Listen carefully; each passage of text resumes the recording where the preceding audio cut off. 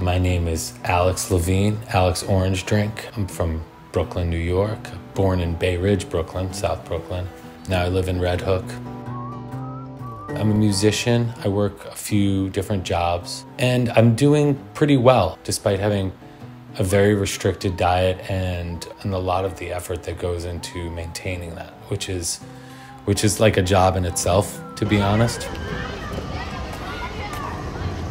But my day-to-day life is good. I have a band with my brothers. I walk around the neighborhood. I love this neighborhood. I got a lot of friends. Share the story. Yeah. I mean, I only heard it one time. Sitting on the dock of the bay. I know that song. Sitting on the dock of the bay. Wait. Homocystinuria scientifically is the lack of an enzyme that enables you to digest homocysteine and methionine. It's a very rare genetic autosomal recessive trait that I was born with. I was diagnosed with HCU at newborn screening in 1987, Brooklyn, New York.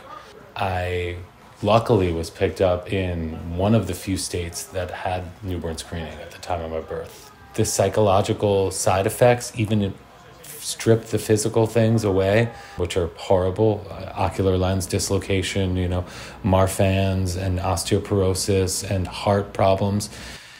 Just thinking about all that can give you a lot of anxiety. I have to take a full bottle of these a day. That's a lot of pills that you have to take. That's like 1 day of protein, basically. And I deal with it, but I don't think it needs to be that way.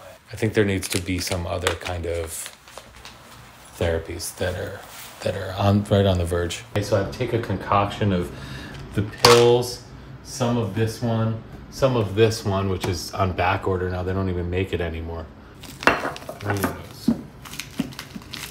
That's 1 gel and 2 15 HCUs. I'm making the cocktail. Yeah, exactly.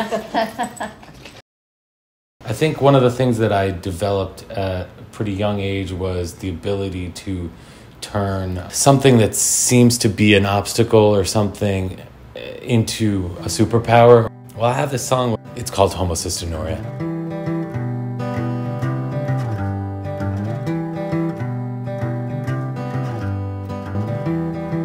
Another checkup at the hospital, another weekly physical.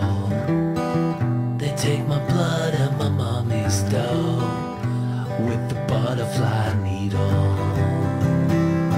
I feel fine. I remember when I was a kid, my old doctors would say, maybe when you're in their like mid-30s, there'll be something, and and I would think, oh my God, I'm not gonna live that long, 30, that's crazy. I couldn't even picture being that age. And now it's like we're in the future, we're like totally in the future. And the fact that there are new therapies developing and possibly maybe a cure within the next 10 or 15 years is like crazy. That's crazy. I would really like to see some of those happen in soon, because it's been a real stalemate for about 10, 15 years in terms of, I think we're using kind of an archaic system to deal with like a rapidly advancing scientific field and like a problem that just needs to meet like where the medical field is at right now and the urgency of the disease and the diet. If I could say anything to those kids who have it, or older people that are living with it or have just found out or anything, it's that's saved me. That's what kept me sharp.